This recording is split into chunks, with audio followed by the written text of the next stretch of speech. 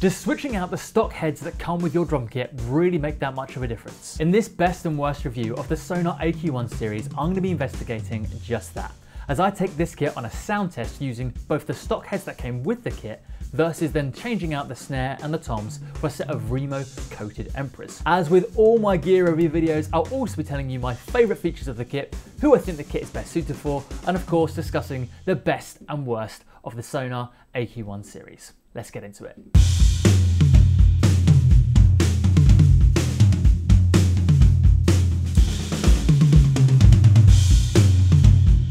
Hello there, my name is Will and welcome along to another best and worst, where today we're taking a look at the Sonor AQ1 series, and as I said, we're investigating a little bit further as we compare two sets of drum heads. To begin with, we're going to look at these single ply stock heads that are made in China that come with the kit.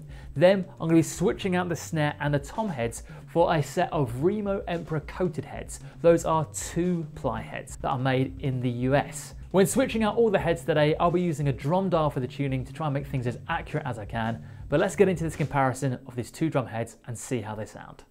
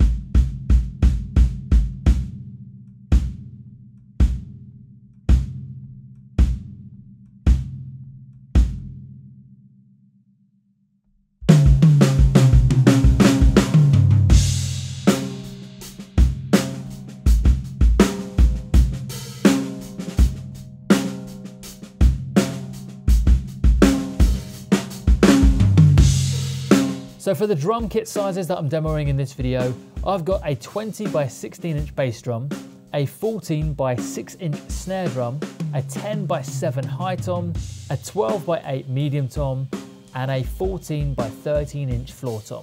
This kit also comes with Sonor's 2000 hardware set, and that includes 2 cymbal boom stands, a snare stand, a hi-hat stand, and 1 single pedal.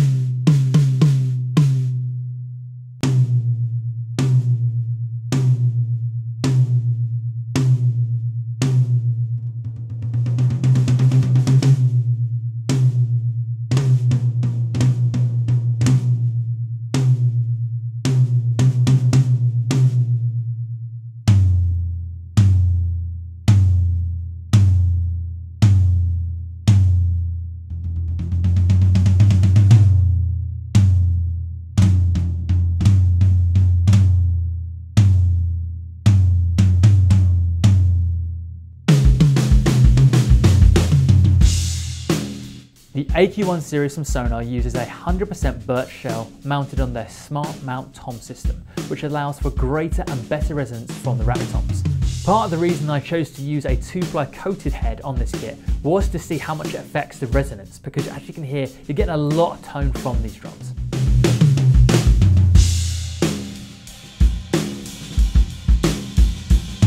So after listening to both sets of heads, which one do you prefer? Let me know in the comments below. And if you're someone who actually owns a Sonor AQ1, what drum heads are you using on your kit? I'd love to get a discussion going about which heads we think are the best to use on a kit like this one.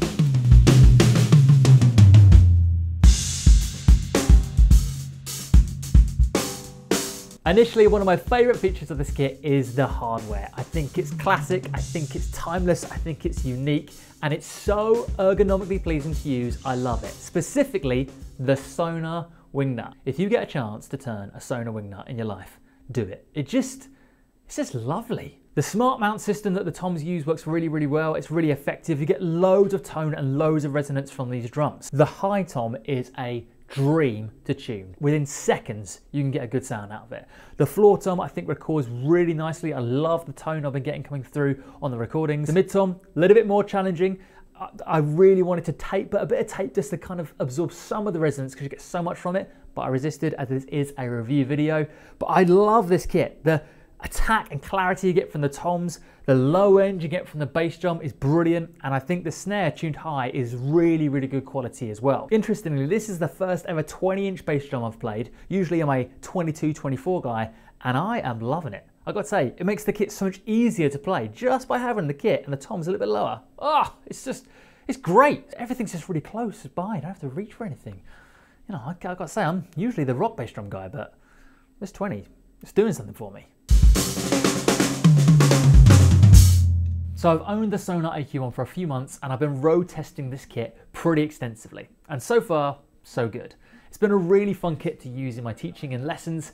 I've been gigging with this kit in my function band, playing wedding and party shows, and it's performed brilliantly. I've also used the kit at drum camps I've been teaching earlier this year. And on social media, the drum kit's also been coming across really well when I've been making different types of tutorials for my Instagram. For all those reasons, I'd say that the Sonor AQ1 is probably best suited for someone like me. If you're someone who gigs a lot, practices a lot, or is perhaps a working drummer, this is a great choice of drum kit. It's probably too expensive if you're someone who's buying their first ever drum kit, although it is worth noting that the price of all drum gear and pretty much everything, I guess, at the moment has gone up recently. So do bear that in mind when you're buying a new kit. Having said that, if you are a drummer who gigs and practices a lot, or you're a working drummer, I think this kit is great value for money. I found it a really fun and versatile kit to play, and particularly in the band situation, I found it sat in kind of the band mix really nicely.